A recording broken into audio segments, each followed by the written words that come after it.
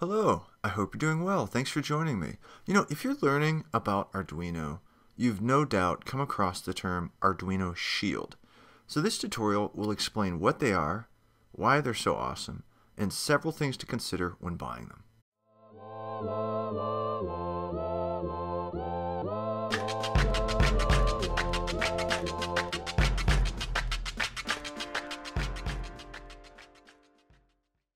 So as you may know, the Arduino is for prototyping. It's a platform for designing cool electronics ideas that you have. Now the Arduino in itself is pretty awesome, and you can do a lot of stuff with just an Arduino. But before long, you're going to want to start adding all types of cool technologies, like Bluetooth or Wi-Fi, radio frequency stuff, motors, all that type of neat stuff. But it can be tricky, especially if you're just getting into electronics and program, if you just want to start adding all that hardware yourself.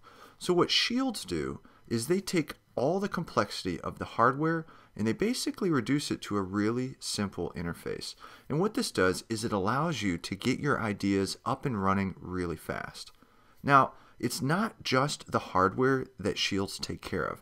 In many cases, shields also have these programming libraries associated with them. And what the libraries allow you to do is to easily implement the hardware that is available on the shield.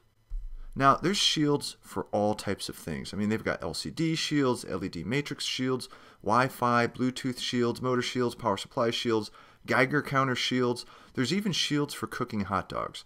So chances are, if you need to do something, there's a shield that exists for it. So before you start throwing all these components on a breadboard, do some Googling. Maybe you can find a shield that's just going to solve that problem for you. That is, of course, if you're just trying to get to the solution as quick as possible. Now, shields actually plug right into the top of an Arduino. So the black plastic rows along the side of an Arduino are called headers. And on the bottom of a shield, you're going to see all these long, spiky pieces of metal, and these are called pins. And so the pins on a shield line up with the header rows on an Arduino, and they fit in snugly. And we'll talk a little bit more about this later. So you might be wondering why they call them shields in the first place. A common misconception is that since they fit on the top of the Arduino and kind of protect it in this manner, that's why they were named shields. But the true etymology of the use of the word shield is derived from the story of an Italian sandwich maker who lived in Florence around 1240 AD. So now let's shift gears and talk about a bunch of things that you should think about when you're getting ready to buy a shield. Alright, so first off, does it have good documentation? So documentation is just a fancy way of saying, are they going to show me how the heck to use this thing? So basically, is there some type of tutorial or user manual or forum that talks about how to use the shield? This is really one of the biggest factors for me when it comes to buying a shield. For all the ease of use that a shield provides, if I don't know how to use it, it's about as good as a rock to me. Now, lucky for us, people who use Arduino tend to be pretty awesome, and they do a great job about writing on how, about the stuff they're using and how to use it. So even if the manufacturer doesn't have good instructions, if people actually use the shield, then you'll find a wealth of information about it online. But if you do a Google search and it doesn't turn up much of anything useful, you really might consider looking for another option. Two US companies that provide superb documentation of the shields that they make and sell are Adafruit Industries and SparkFun, so I would check both of them out if you haven't already. Now, many shields are sold as kits, and what that means is they're not fully assembled, so it would require you to do some soldering when you actually get the shield.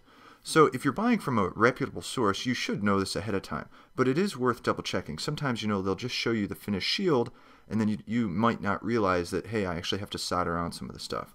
So sometimes manufacturers will offer the shield as a kit, or they'll offer it fully assembled. So sometimes I'll just go ahead and buy the one that's fully assembled just to save time. That being said, if you haven't soldered before, shields are usually a cinch to solder, so don't be intimidated. I would just go buy a cheap soldering iron and some solder, and you could easily get it together. Now, on a quick aside, probably the most important thing when soldering an Arduino shield is making sure that the pins on the bottom of the shield are straight up and down when you solder them on. Because if they aren't, then they're going to match up kind of funky with the Arduino headers, and it's going to be a major pain connecting them. So that's the only thing to really pay close attention to when you are putting together a shield from a kit. Now, what's cool about shields is that you can actually stack shields on top of one another. So maybe you want to have a a robot with wheels on it, and then you want it to be Wi-Fi enabled and Bluetooth enabled. You could get a motor shield, or motor driver shield, and a Wi-Fi shield, and all these shields, stack them on top of each other, and go for it. That's cool. But not all shields are stackable. So one giveaway, if a shield is stackable or not, is whether or not it has pin headers on top of it. So again, those plastic rows of holes, those are the pin headers, and if there's no pin headers on the board, then you're probably not going to be able to stack on top of it. Another thing to look for is if there's components that, like really big bulky components that sit on the shield, they might actually block another shield from top coming down to connect to the pin headers, so that can be an issue. Now, one really important thing to understand when you're buying a shield is that these shields will be using pins on the Arduino. Let's say, for example, we're not using a shield, and I just want to hook up a couple LEDs to my Arduino. So, I put some resistors on a breadboard, let's say pins 6 and 7. And then I connect the resistors to some LEDs, and then I take both of the LEDs to ground. So now as I look at my Arduino, you can see I've used 2 of the general purpose input-output pins. So I can't use those pins for other functions when I'm lighting up the LED. If I were to turn these 2 LEDs into a shield, so I'd get a printed circuit board made, and I'd have all the components just put on the circuit board. Now, the way the shield works is it's just going to do the same thing as my jumper wires did before, but it's going to connect through the pins on the bottom of the shield. But the shield is still using those pins 6 and 7. So even though there's holes on the top of the shield for getting to pins 6 and 7, that doesn't mean that I can use those pins, because that shield is actually using those pins. So I hope that makes sense. Now, in some cases, these shields will use a lot of the pins. And so the point I'm trying to make is that it's important you understand which pins the shield is using. Because if a shield requires 8 of your pins, then maybe you're not going to have enough input-output pins to do the other stuff you wanted to do. Maybe you had a bunch of sensors you wanted to hook up or whatever. Now, if you're stacking shields and some of those shields use the same pins, well, then you might run into trouble again. Now, there's ways to deal with this. For example, you could adjust the timing of when you're using each shield so that they're not interrupting one another. That might be one solution. But the pins being used are definitely something you should be considering when you're buying the shield. Now, one other thing that you might want to look out for is to realize that not all shields are going to have the same amount of pins to fill the headers of an Arduino. Now, this is because older versions of an Arduino actually didn't have as many pin headers as the newer versions. So usually this isn't too much trouble, but that is unless you actually needed to use those pins that are on the Arduino that are not going to get connected up to the Arduino shield.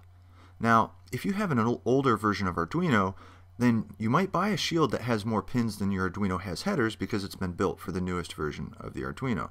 Now, usually these two are still physically compatible, so this shouldn't be anything to sweat about. So on a final note, if you're having trouble with a shield working, it is worth checking out to see if you have the most current library version for the version of your shield hardware. So one great example is the near ubiquitous Adafruit motor shield. There is a hardware version 1 and a hardware version 2, and there's 2 separate code libraries for both of these. So if you're trying to run the new version of the hardware on the old version of the library, then you could really run into some troubles if it's not backwards compatible. So thanks a ton for checking out the video. I hope it was helpful. I hope you have an idea of what shields are and some things to think about when you're getting ready to buy one. If you like this type of tutorial style, I welcome you to subscribe to my channel on YouTube, and I also highly recommend you come to the Open Source Hardware Group website, especially if you want to try to jumpstart your learning. I actually have some courses over there. There's a free course and a paid course. Either one, again, if you're interested in kind of getting on the fast track with learning Arduino, they're worth checking out. All right, hey, have a great day, and I'll see you next time. Bye.